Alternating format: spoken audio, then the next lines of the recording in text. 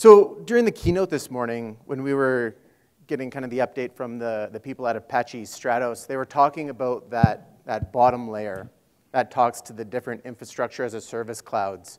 And they had CloudStack and OpenStack and EC2 and whatever else listed there.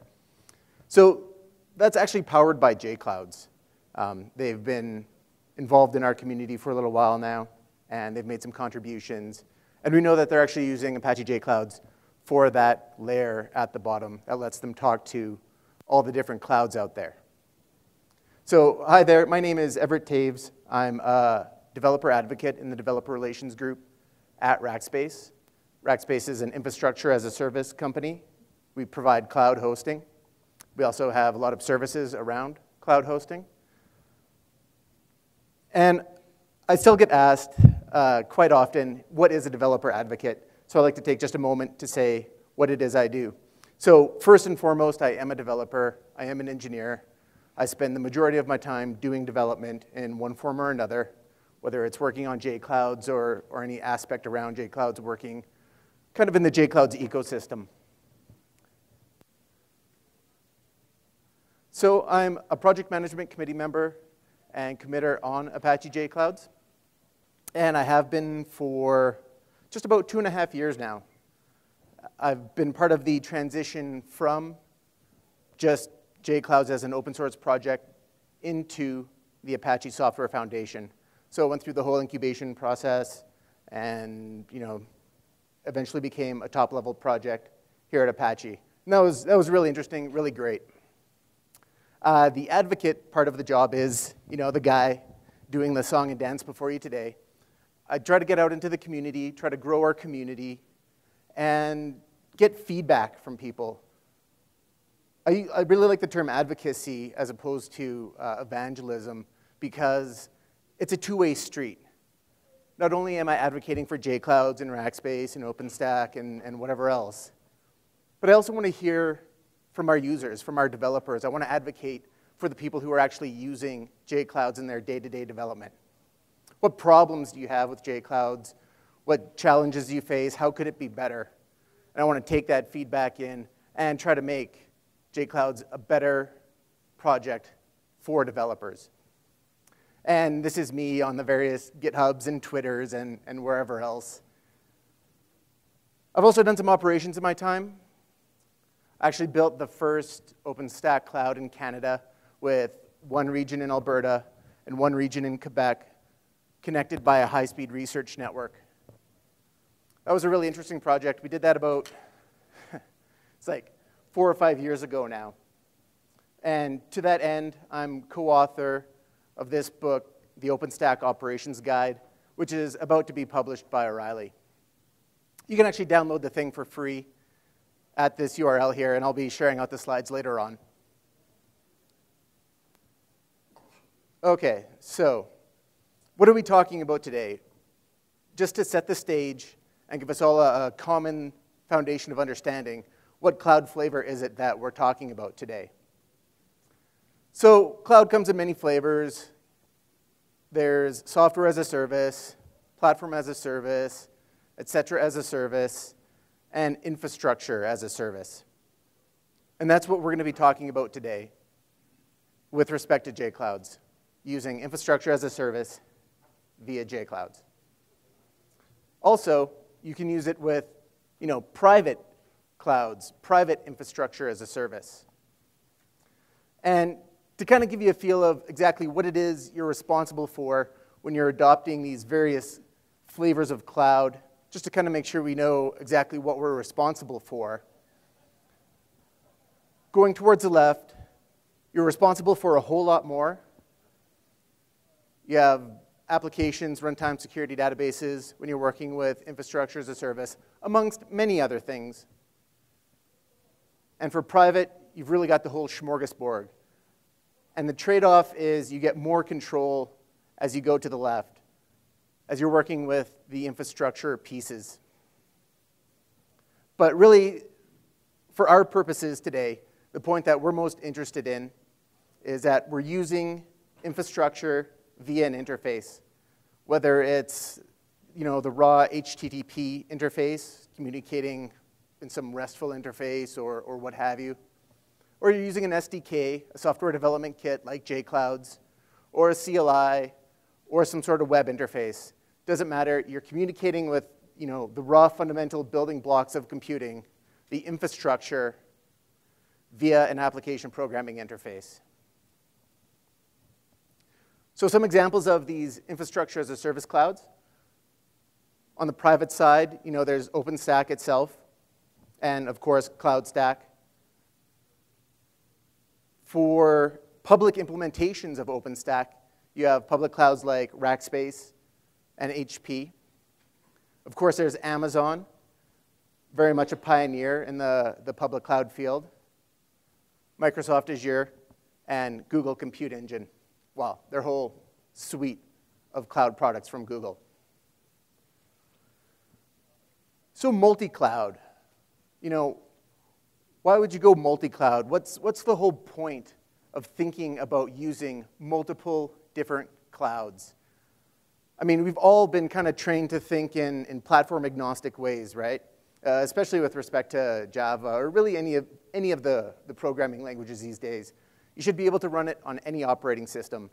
You're doing your development on a Mac, you're running it on Ubuntu in the cloud, or you're doing your development on Windows, and you're running it on CentOS in the cloud, or what have you. So we have all been trained to think in these kinds of abstract ways so that we're not tied down to one particular platform. So there's this notion of application portability that you should be able to take your application and not only deploy it to different clouds that I was talking about before, whether it's public or private. You might have this kind of hybrid scenario. So you need code that can actually start up your application architectures in various different clouds. The applications that are actually running within those clouds, you might want to be able to port those to different clouds as well. So if you've got an application running on EC2, you might want to be able to port it over to HP. But why? What are some of the reasons that we really want to do this sort of thing? You could consider it a form of high availability. If one cloud goes down, clouds have been known to have some outages, shall we say, at less than opportune points in time. So if a cloud goes down, it would be extremely useful to be able to start up your application in another cloud, or even have it running in parallel in another cloud. And you can repoint your DNS or your load balancers or whatever, and continue with your uptime. If the privacy policies and CLAs and whatnot of the cloud you're using kind of change out from under your feet, or you don't feel that you can trust the cloud that you're on today, you might want to consider porting your application to another cloud for tomorrow. Cost. Cost can be have a huge impact on where it is you run your applications. It's often the case that it's very easy to get started in the cloud, but when you start running more and more and getting married to a particular cloud provider, those bills that start arriving monthly can be pretty shocking, really. So if the costs of running on a particular cloud start to get too high, you might want to consider a different cloud provider or even a private cloud. You've reached that scale that your application or your infrastructure is running at, that it actually makes more sense to buy your own gear, run your own private cloud. So you need to be able to port your application to that cloud. Performance characteristics. I mean, we're all constantly concerned about the performance of our applications. If the cloud provider you're on is not giving you the performance you need to run your application and be responsive to your users, you're going to want to possibly port it to a different provider. If you're not getting the support you need in a particular cloud, it could be that you don't have the in-house expertise available to you, quickly and easily, that you can do all the, I'm going to say it, DevOpsy things that you need to do to run in a cloud environment. So you might choose a different cloud provider with better support, who can give you those skills that you need to get running in the cloud. And then I kind of hinted at it before, this hybrid scenario where you might have a private cloud running kind of a base, your base application, the base load is what I'm trying to say, for your application.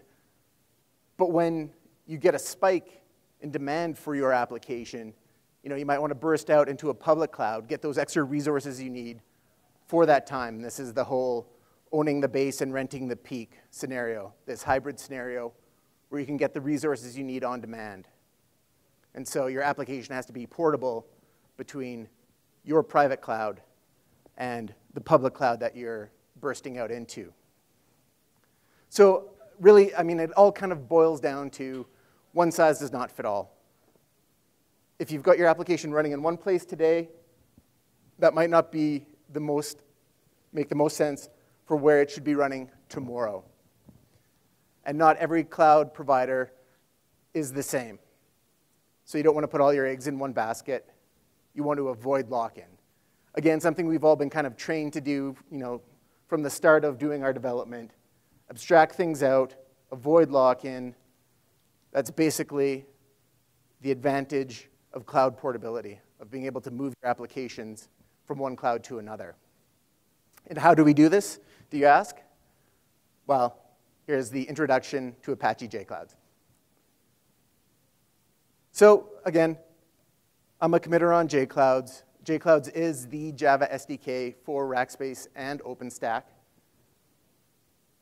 And here's our mission statement. I'm not going to read it to you, but I will leave it up there for it to be read. We've actually changed our mission statement recently in the past as we did the redesign of our website.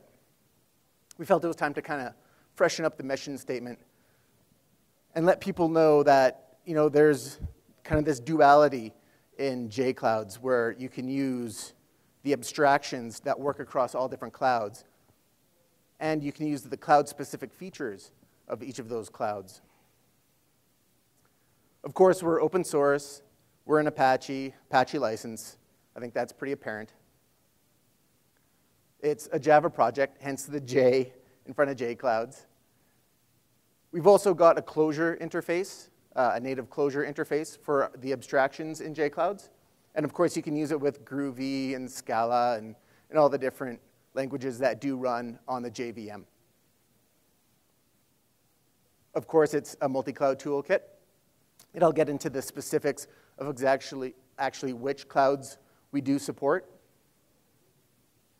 Now, talking about some of the concepts, some of the kind of the core concepts in jclouds, the kind of things that really help you to understand what jclouds is and how you go about using it. It helps to understand these higher level concepts first. So there's this notion of APIs in jclouds. And what are they? So we have APIs for many, many, many, many things, but here's just a small sample. The EC2 API, the S3 API, CloudStack, the OpenStack APIs for compute and object storage and queues, and the VMware vCloud API. So the APIs are slightly more abstract. They're just the APIs for all of these different things. Then we have the actual providers. The data centers, the public cloud providers who actually deliver these services to you, that infrastructure as a service to you. So we've kind of split the concepts of API from the people who are actually delivering that service to you. These are two separate concepts. So when it comes to something like the EC2 API, AWS provides that API, but Eucalyptus, the private cloud kind of implementation of EC2, also provides that API. Likewise, with the OpenStack APIs, there's the HP implementation of it, there's the Rackspace implementation of it. And really, those are just kind of thin wrappers these providers are the thin wrappers around the APIs. They just add some configuration. They add the endpoints, for Rackspace or HP. And they just make it a little bit easier to use for the developers who are actually taking advantage of jclouds. So that's the APIs and the providers that implement the APIs. So then on top of those are built the portable APIs. So this is actually the interface name that you would use within jclouds to access the abstraction layer that can talk to the various compute APIs from all the different providers. It's called compute service.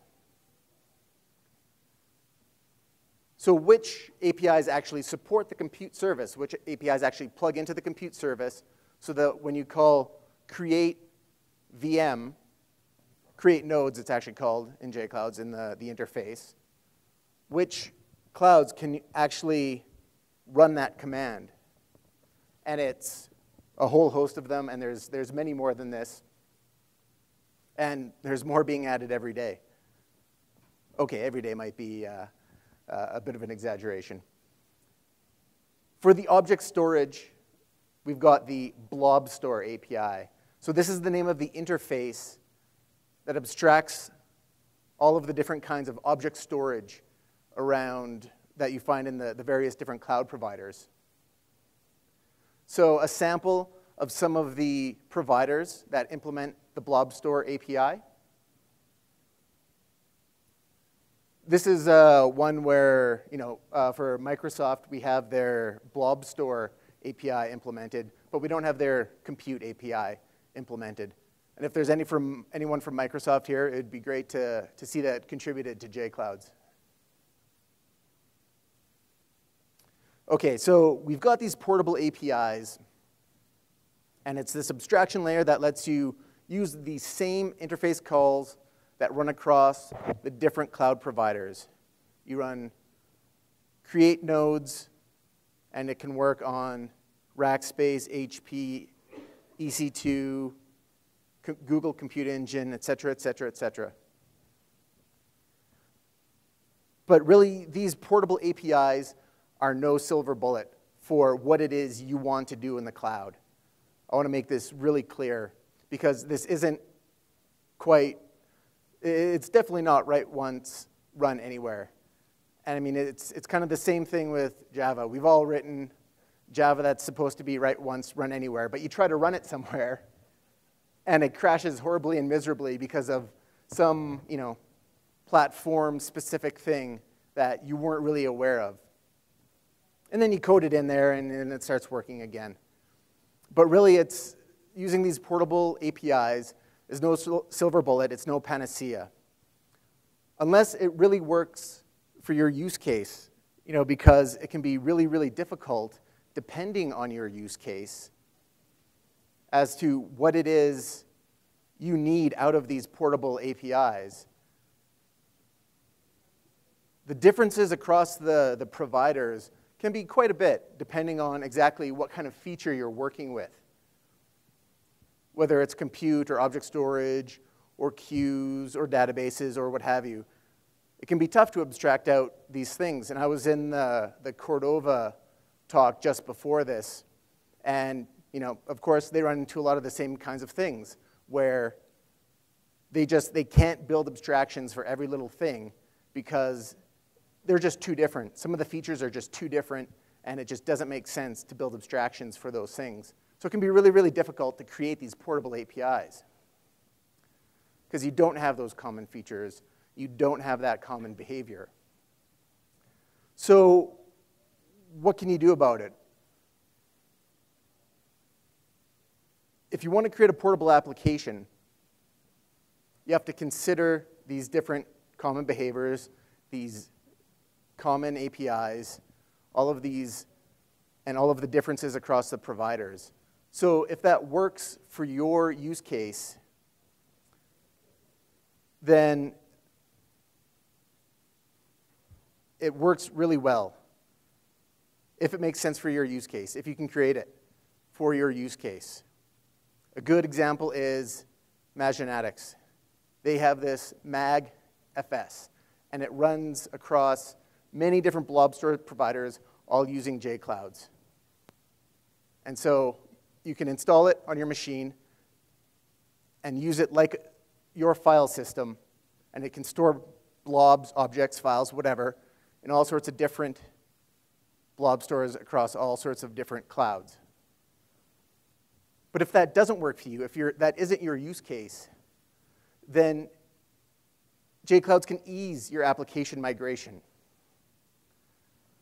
So if you're not using the portable APIs, you can use the cloud-specific features from AWS or Rackspace or HP or whoever. And if you need to change, if you need to port your application to a different cloud, you can keep using jclouds to do that. You don't need to adopt another SDK. You can ease your application migration by staying within jclouds.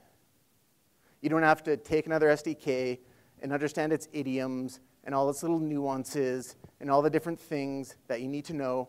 You can take that knowledge that you've earned, that hard-earned knowledge that you've got and experience from using jclouds, and port that to the new cloud. You keep using the different cloud-specific APIs, but now you're staying within jclouds. You don't have to switch from the Google SDK to the AWS SDK. You just stay within jclouds, and you use that hard-won knowledge and port that across. So not only can you use the portable APIs, that abstraction layer, you can ease application migration from one cloud to another. So just to reiterate, again, it all depends on your use case. If your use case is covered by the portable APIs, that's great. Perfect. Use the portable APIs. But you're not restricted to using those APIs to take advantage of jclouds. So thank you very much for sticking with me so far. I'd like to take a bad slide break here. This is a terrible slide. I mean, it starts with Comic Sans. It's got text, a joke that's obscured by other images, outdated memes, blinking text. This is an awful slide. This is actually me back when I was living in Canada. I'm based out of Austin now. One of our years of almost record snowfall, and we're just out hanging out in the backyard. I wish I've got the audio plugged in here, but it's not working, I guess. You can hear my kids laughing their heads off at my stupidity. Okay, anyway. So, talking a bit about the jclouds community. So, we've got a ton of users. We have a lot of people depending on jclouds. jclouds was actually started by Adrian Cole. It's really kind of a neat story. About 4 years ago, he was working in London, and his contract expired, and he put his backpack on and started backpacking through Europe, talking to various cloud providers, talking to user groups, and he built this open source project known as jclouds. And eventually, you know, he's kind of transitioned and moved on. And so one of the things he did was put us into the Apache Software Foundation so that, you know, we reduce the bust factor. So used by many people, of course, as I said, it's the Rackspace Java SDK, but really we just take vanilla jclouds. We don't even rebrand it or anything. It's just jclouds. It's also used by HP as their Java SDK. I don't suppose Chris is in the room today?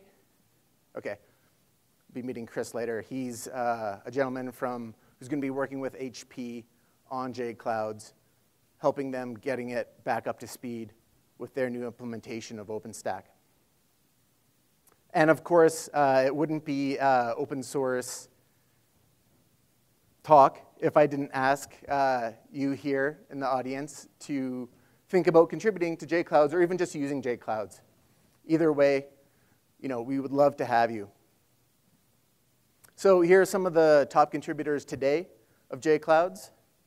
Abico is actually a company in Spain running a cloud out there. Cloudera, a major sponsor of ApacheCon.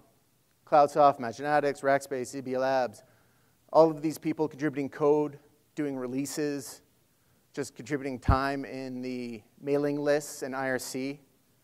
However it is that people can contribute, they do. It's great. And you can go to our website here and check out our community page if you want to get involved.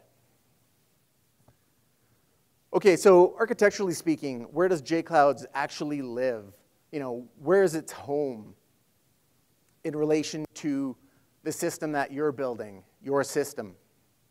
So typically, if you were building a system and you wanted to talk to some cloud API, you might do this. You might talk to it from, you know, your application directly, making the HTTP calls. You don't want to do that. It's a bad idea for a whole bunch of reasons that I'll get into. You want to use jclouds, of course, right? And if your cloud was actually deployed in the, if your system was actually deployed in the cloud, then nothing really much changes. You still have jclouds as a dependency of your system, you know, the series of jars that you need for it, and it still talks to the same API, and you don't really have to change anything. So what can jclouds do for you? What are all the various benefits of actually using jclouds? So we're not quite as flexible as this guy, although we do have a plugin for him.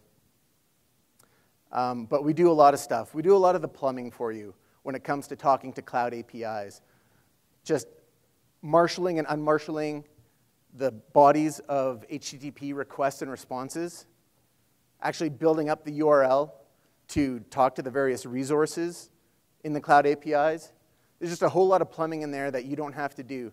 You just call methods and you get objects back as a result from working with the various clouds that you need to work with. It handles authentication for you. This can always be kind of a sticky thing, especially when you're talking about working with many different cloud providers. It also handles re-authentication for you. There are some cloud providers out there, like the OpenStack-based ones, where you get a token back when you authenticate, and that token expires after a period of X amount of hours. But when that expiration happens, you get a 401, and you simply re-authenticate. And jclouds handles that for you automatically. It helps you with paginating large result sets. It helps you with state polling. It's a simple matter of fact that when you're working with resources in the cloud, they're not ready when you ask for them always, especially when you're starting up something like a VM. It's a matter of simply polling that resource for its state to see if it's ready, to see if it's active, and you can actually start working with it. It helps you with rate limiting. Most cloud providers implement some form of rate limiting where if you're making too many requests to the API, they will cut you off, they will suspend your account for some period of time, and that really sucks. If your account gets suspended, you're hosed for a little while, your whole system could go down because you're depending on that API, you're depending on that cloud. So jclouds just makes it easy to configure how often you call out to the cloud when you're doing stuff like state polling. Errors are a fact of life, especially network errors. You might have some sort of transient network error. So jclouds will retry for you some configurable amount of times before actually kicking that error back to the user, back to the application code, and where you have to deal with it then and there. It smooths a lot of the rough edges across some of those APIs. If you've ever called out directly to some of the cloud APIs, they come in a variety of cleanliness, and I've started to rate cloud APIs on the effect they have on my marriage. There's been a lot of late nights, a lot of frustrated Everetts who get extremely angry at some of the dumb APIs and some of the dumb things that the APIs do. So I've taken that pain, and hopefully no one else will ever have to take that kind of pain again. Hopefully I've been able to smooth over some of those rough edges and made things easier for the developers using jclouds. It's packaged in Maven, so you can just get it with a POM file or via Ivy or Gradle or whatever build system you're using. It's in Maven Central, and it's easy to fetch. It contains all of the various APIs that are currently supported, and there's more being added constantly. So you don't have to go out and get another SDK every time you want to use a new feature of some cloud that you want to take advantage of. So ultimately, what do you get with something like jclouds? You get production-ready code. Jclouds has been around for 4 years. It's been kicked around a whole lot. It's got an extensive list of issues in Jira, and we're working on those all the time. We're improving it. We're finding bugs. We're fixing them. You get a lot of sample code with jclouds. To work with the portable APIs, there's a lot of examples for that stuff. There's also a lot of examples specifically for rack space. That's something that I've been working on and prioritized very highly because I want to make it easier for developers to get started with jclouds doing some particular task that they need to accomplish in the cloud. And of course, documentation. I'm actually going to be speaking a bit more about this tomorrow in my session on how to enable walk-up contributions to your project documentation. And so this is something we've prioritized as well. We want to make it really easy to get started with jclouds. And if there are any issues, any bumps or barriers you find when you're trying to get started with jclouds, I would love to hear about it. When it comes to using jclouds, because it's an abstraction library, there are some differences in terminology between what jclouds talks about and what all of the other clouds talk about. We had to get some abstract terminology, right? So in jclouds land, they call it a node, whereas in some of the various other clouds, it's an instance or a server or a VM or what have you. Then there's location. In jclouds, it's called, or in other clouds, it's called a region or a zone, depending on what kind of scope it has. Hardware, node metadata, user metadata, all these different things where it's kind of easy to get tripped up when you're getting started with jclouds with these kind of abstract terms when you're so used to using the terms of one particular cloud provider.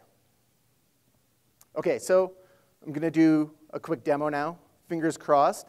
Demo is short for demolition, right? That's it? Okay, well, hopefully this works okay and goes relatively smoothly. So I'm just going to start by going to jclouds.apache.com like anyone else would do.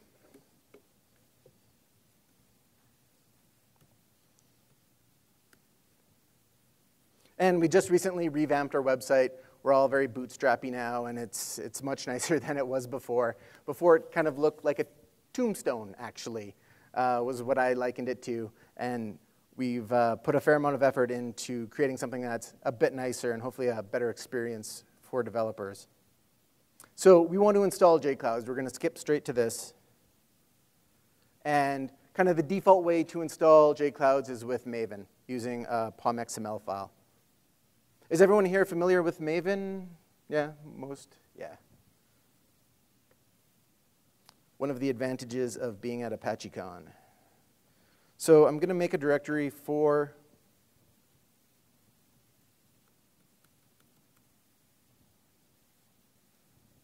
Can the people in the back see that okay? Is that all right? Okay, great. I'm going to make a directory just to house all of this stuff.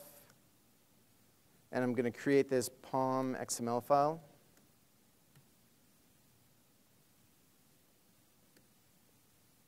Okay, so what's next? So if you were just putting this into your IDEA project or your Eclipse project or whatever, that would kind of handle everything for you. I'm going to run this demo from the command line, so we need to grab the jar files using Maven itself. And I'm going to put them in a different directory.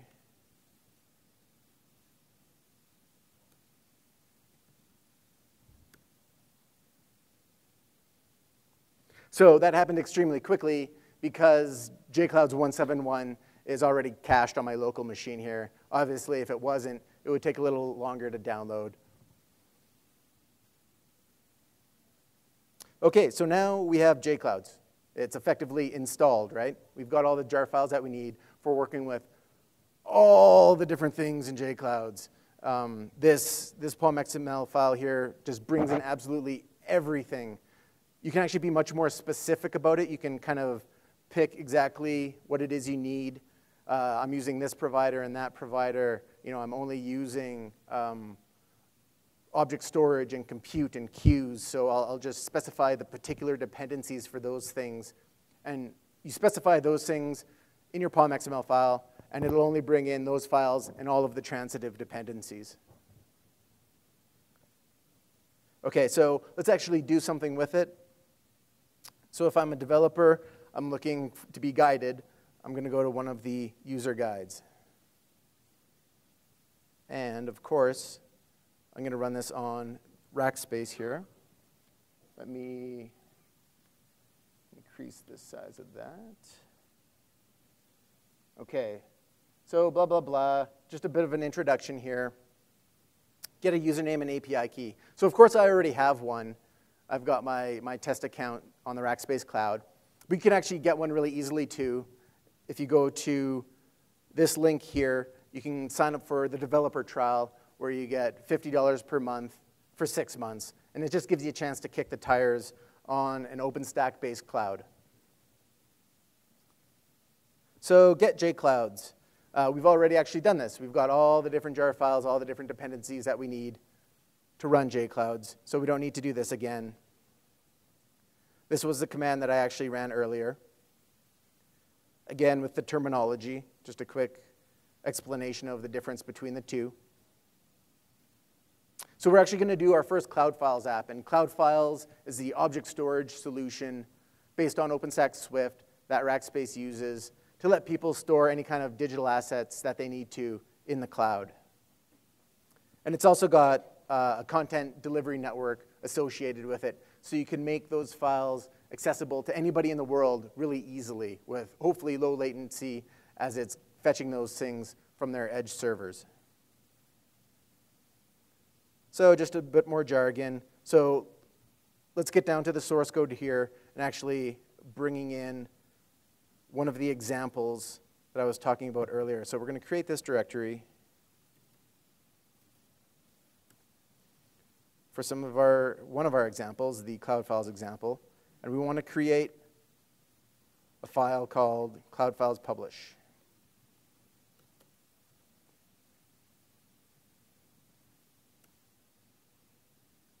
And we're going to copy in this source code here.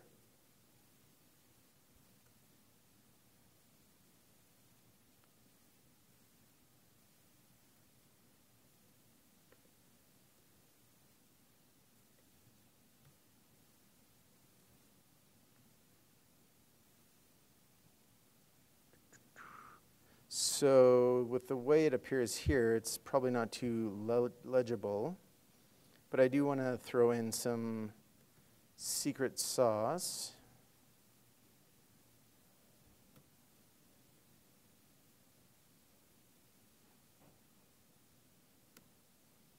And back to our instructions here. We're going to create a file called constants. Good old constants.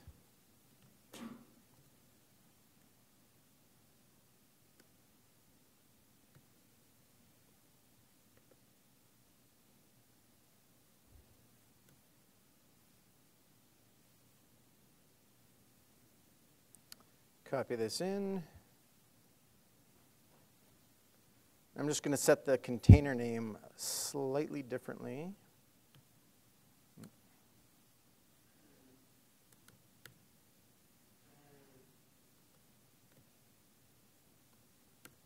Okay, so now that we've got our source files for our example, we need to go ahead and compile them, of course.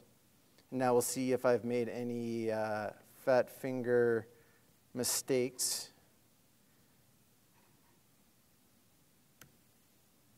Awesome. And now we go ahead and run them. So here, we'll be using my Rackspace username and API key.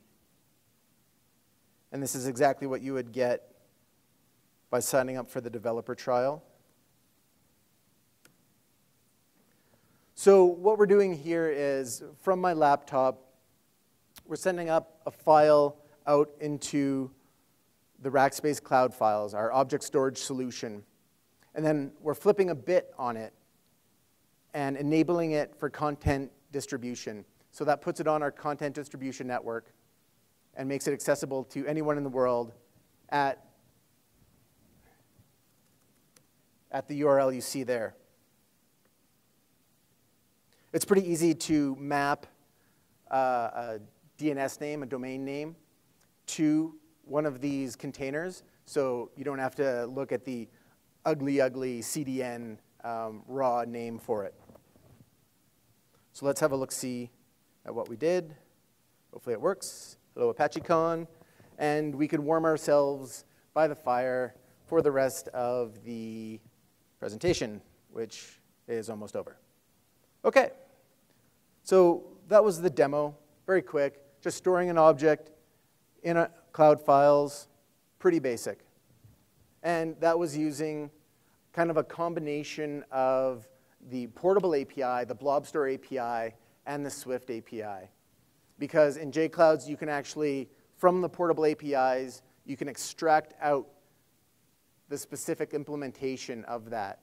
You know, once you instantiate your interface, you know, the Blobstore interface, you can actually step down a level and use some of the cloud-specific stuff from that API. And all of the rest of these slides here are just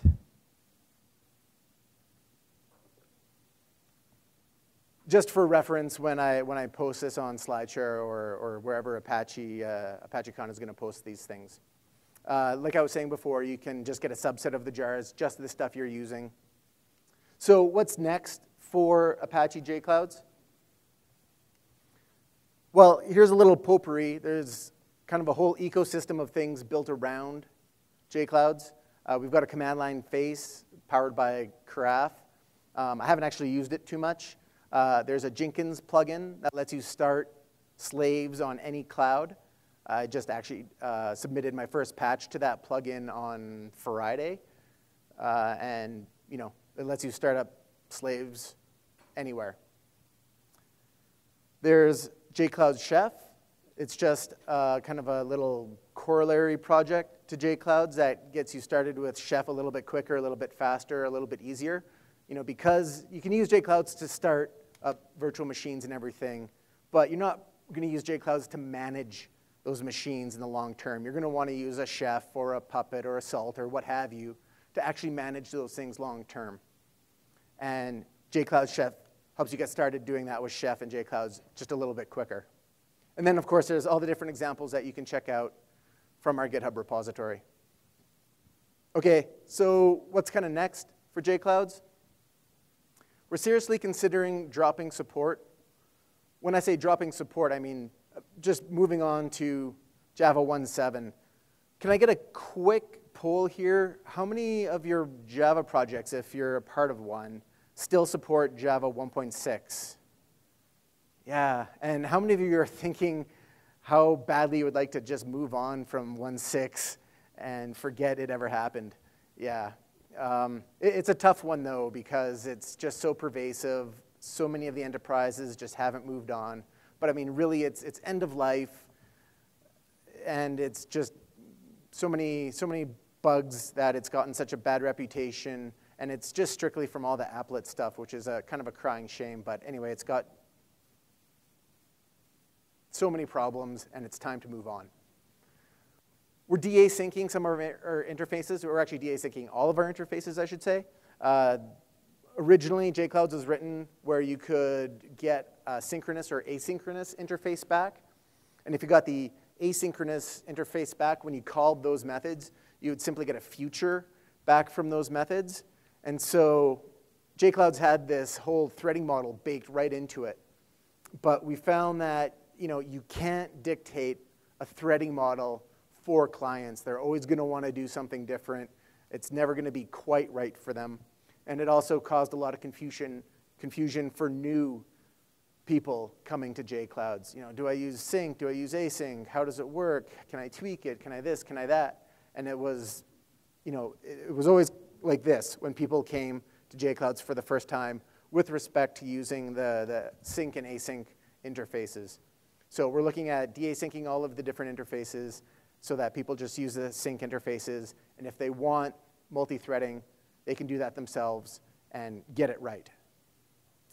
We've got a Docker interface is being contributed. It's currently in a pull request right now, and it's being reviewed, and that'll be in one of the future versions of jclouds. So you'll be able to control containers from jclouds, which is pretty cool. 1.7.2 is literally baking right now. I saw the code freeze email came out. They're going to be releasing it sometime today, or I should say the vote for it to be released is going to start sometime today. So 1.7.2 will be out by the end of the week. And we release about every 6 weeks or so. So that brings us to the end. Thank you very much for listening to my introduction about jclouds. I just want to draw your attention to a couple other sessions. There's Taming the Cloud Database with Apache jclouds tomorrow at 10:30 a.m. from Zach Shoilev over here, one of my colleagues at Rackspace. And I'm also speaking again tomorrow in the afternoon about enabling walk-up contributions to project documentation. So this is how jclouds takes in contributions, how people can change the documentation on our website strictly from within their web browser. So again, thank you very much, and have a great rest of the conference. I'll take questions now if you like. Over here.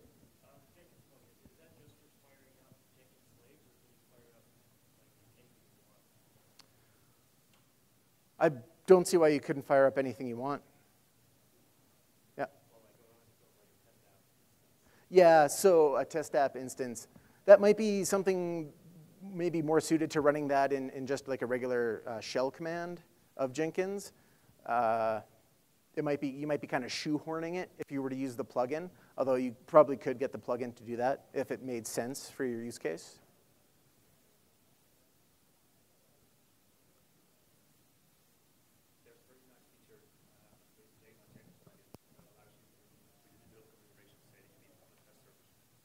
Oh, that specifically for test servers? Oh, okay. Oh, great. Oh, perfect. Thank you. Okay. Yeah, I've really only just gotten into the plugin. Cool. The check plugin, what does that do? Is it launch again and control the check? Yeah. So this is something I haven't really toyed around with yet. Let's have a look. From what I understand, it's not a plugin. It's like a separate project. Or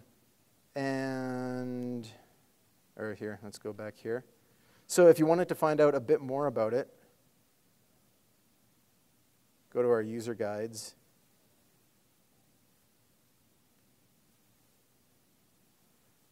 Yeah, so I'm not going to try to speak to it. I haven't actually used it. But here's the documentation, and here's how you would actually use it. And I'm not trying to RTFM you, just trying to be honest. Anything else? That's it? Well, thank you very much.